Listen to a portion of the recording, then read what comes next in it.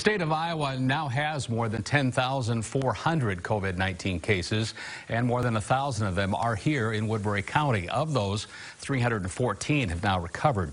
The county is also reporting an additional death today, bringing the local death toll related to COVID-19 to 4 people. Crawford County, meanwhile, sees a slight increase today with 103 cases. They have 28 folks who have now recovered. We do not have updated numbers from Dakota County in Nebraska today. The health department there telling us that it's experiencing technical difficulties. They hope to resume updating their numbers beginning tomorrow. For now, the county still sits at just over 1,000 cases. And in South Dakota today, Lincoln County reports 170 confirmed cases. 119 have recovered. Just south in Union County, 46 positive cases. There are 19 recoveries there.